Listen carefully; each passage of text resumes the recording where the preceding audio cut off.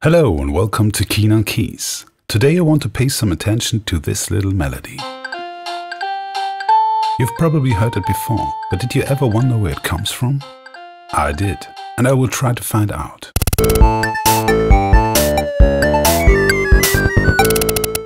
What you can see here is the Casio VL-1, also known as VL tone. It first came out in 1981. I know the writing says Realistic Concert Made 200, but it's exactly the same instrument. It was produced for Radio Shack, an American retailer, and they rebranded all of their products. As always, I wanted to do a short video including the demo tune. Cause usually this is one of the first things you do when you get a new keyboard. Press the demo button.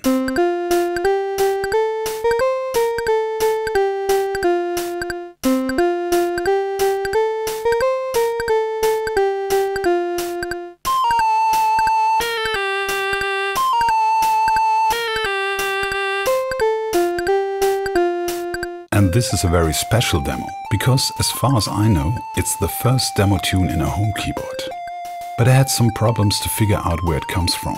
The manual says that it's a German folk song. The same melody was also used in all the VL-1 successors. The VL-10, PT-1, PT-10, PT-12, PT-22 and EP-10. And it's on the RO-551 cartridge that was shipped with a few ROM pack keyboards like the PT-82 and PT-87. I think it was released in 1984 together with the PT-80. And here we can read the title, Unterländers Heimweh. That means Lowlanders Homesickness. I never heard of this German folk song, and it sounds more like a children's song to me. But I was curious. I tried to find some more information about it.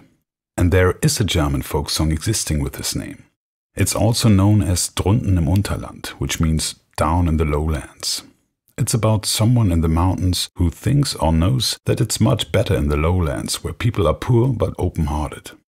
But I was surprised, cause it has a completely different melody and time signature.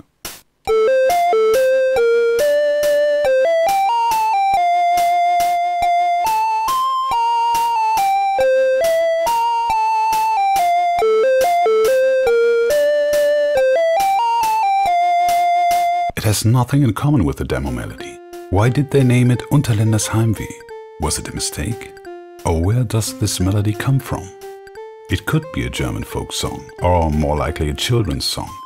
I only know a few of them, so I asked some friends of mine, but nobody knew what it is. It sounded familiar to them, at least in some way. And it also sounds a bit familiar to me. It seems to be a mixture of two children's songs I know. The first part reminds me of Ein Männlein steht im Walde, a little man stands in the forest.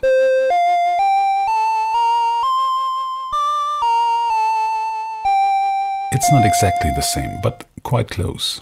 The second part reminds me of Vogelhochzeit, bird wedding.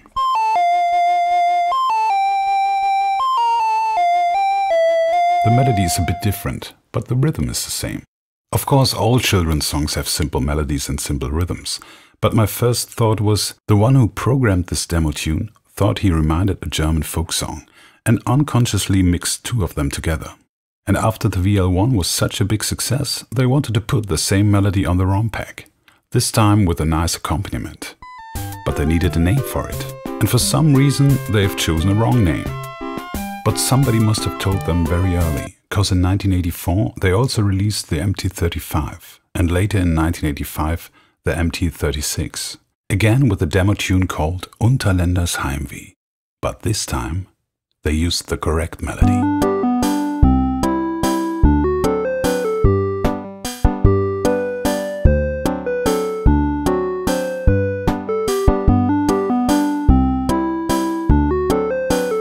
I'm wondering why they did it this way. Although they've corrected it, it's even more confusing. Because they went on producing the RO-551 with the wrong name at least until 1987, when the PT-87 was released. Or are there two versions of Unterländers Heimweh existing? I had to do a bit more research, and I noticed that the names on the ROM pack are also written in Japanese. It was a bit tricky, but with the help of these cryptic characters, I was able to find a version of the demo melody with Japanese lyrics. A children's song that's called Yamano Ongakuka. It should mean something like mountain musicians. The lyrics are about some animals from the mountains that play different instruments, and these instruments are then imitated by the singer, like in a typical nursery rhyme with fun actions. So it's definitely not a version of Unterländers Heimweh. It's also something about mountains, but something completely different. The song first appeared in April 1964 in a 5-minute Japanese TV and radio show that's called Minna no Uta, Everybody's Song or Songs for Everyone, produced by the Japan Broadcasting Corporation, NHK. This show started in 1961 and is still on the screen. In the beginning, they've used a lot of Japanese interpretations of foreign children or folk songs. From April to May 1964, they showed Yamano Ongakuka, played by a band named Dark Ducks, a Japanese boy group formed in 1951. No, these are not the four Casio brothers. They made a whole record with children's songs a few years later. The song was arranged by Katsuhisa Hattori, a Japanese classical composer who also writes music for movies and TV series. He's still alive. The lyrics were written by Takamasa Kurosawa, a Japanese composer who started to write books with children's songs in the 1920s. His translation of Yamano Ongakuka should be based on a German folk song called Ich bin ein Musikante, I'm a musician. And there is a German children's song existing with this name. It has a different melody, but very similar lyrics. I also found a nice English version, I'm a fine musician. It's almost the same. It goes like this.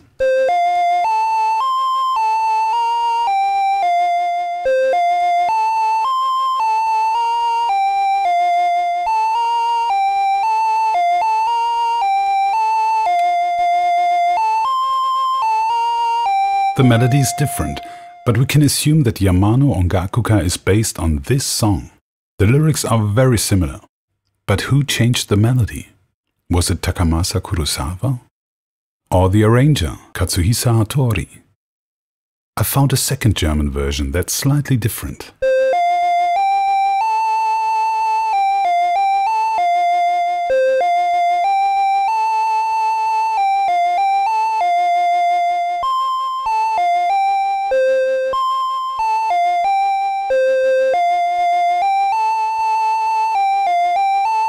Also not the melody we're looking for, but we see that these old melodies can change over time. And in a children's songbook from 1841, I stumbled over an old forgotten third version. It's called Das Lied vom Musikanten, the song of the musician. And here we have it. Again, similar lyrics, but listen to the melody.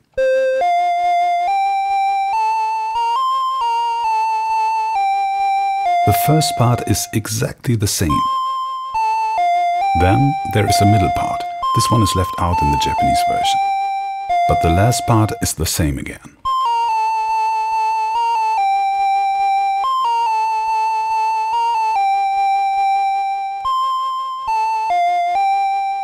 Now we can assume that this is the version Takamasa Kurosawa used for his translation.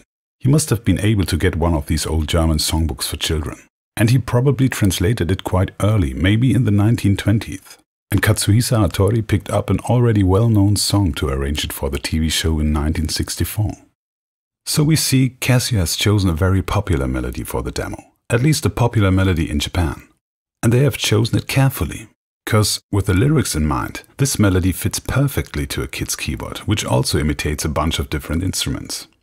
They knew it has German roots, and they knew that the direct translation of Yamano Ongakuka isn't the correct title. But for some reason they thought Unterländers Heimweh is the right name. Maybe because the lyrics have also something to do with mountains. Or it was simply just a mistake. However, this was part 1 of my small series about the VL-1. In the next video I will show you the features. Thanks for watching.